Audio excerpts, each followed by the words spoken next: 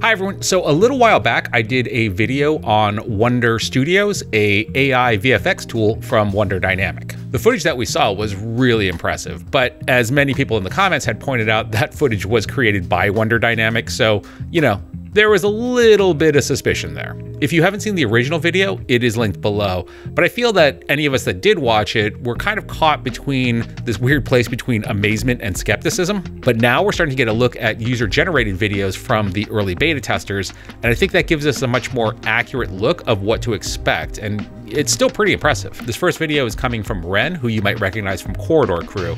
According to him, it was shot on an iPhone and uses that alien model that we saw in the promotional materials. Hello, human.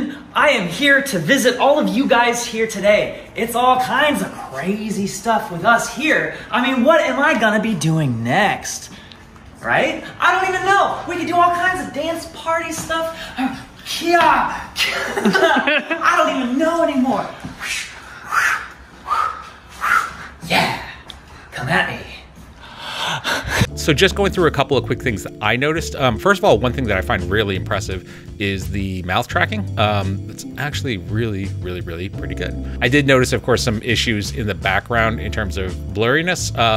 That said, I think that when we move a little bit further in, I'm going to show you something that actually is going to show how impressive it all actually really is. So the motion capture, I think, is super good. I mean, it's really pretty impressive how accurately it tracks.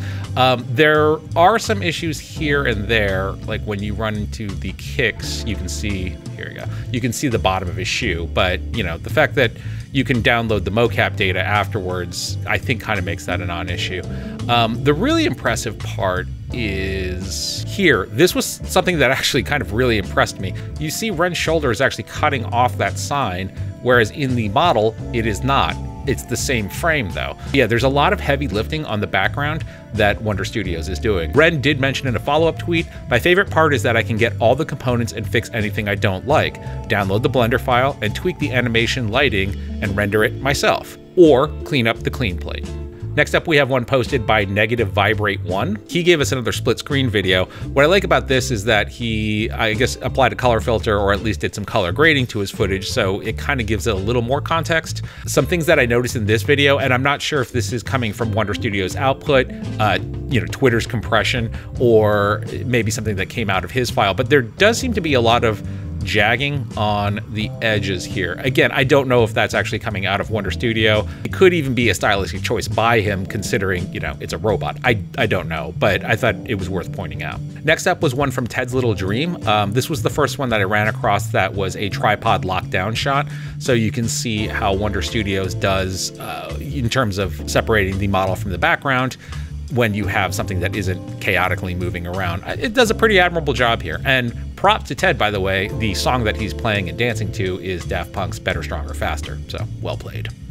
So this is one from Keytrier, which I think is actually, I love this model. I think it's really cool, but I think it actually illustrates some stuff where, you know, WonderStudio struggles. So we can see that we've got these shelves that line the desks here, but as our model passes through, you know, we get that catch right there.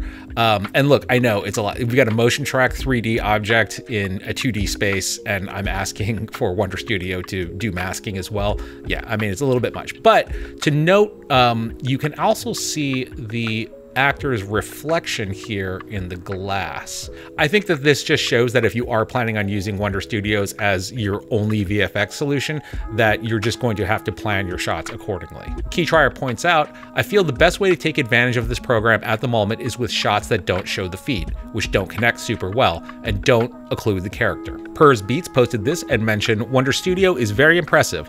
They'll send you the alpha plate and the background with the character removed, blend files with the character plus animation, as well as an FBX with the baked animation. You can take all this stuff into your compositing rig and go to town. And finally, E.L. Penry posted this. The bottom is actually stock footage that he then ran through WonderStudio. He mentioned that this took about an hour to render, so that gives you an idea of how long it takes for WonderStudio on a full round trip. So while all of this may not look as slick as the demo footage that we saw a few weeks ago, it is showing that it does work. And while the footage that we saw would need to be cleaned up to be used at a professional level, I think that as is, it actually passes the mustard if you were planning on doing sort of a smaller scale short film, as long as you plan accordingly. Ultimately, and I think circling back to Ren, I think it can be summed up in this tweet exchange that he had with someone that was a little hostile towards WonderStudio's. Not sure why you're celebrating this when this kind of soulless, skillless, and talentless technology makes actual CG and VFX artists redundant in 10 years. A small studio like Corridor should be actively protesting against AI tools. To which Ren responded, "Nah, this isn't the right take. My entire career is based upon the very idea that tools got more accessible and easier to use by single artists than they ever were before, and as a result, I was able to make some cool stuff. Art is just a series of creative decisions." I'll be keeping an eye on WonderStudio's as well as a number of other AI imagery tools, so if you're interested and would like to stay in the loop, please do hit the like and subscribe button. My name's Tim, thank you very much for watching.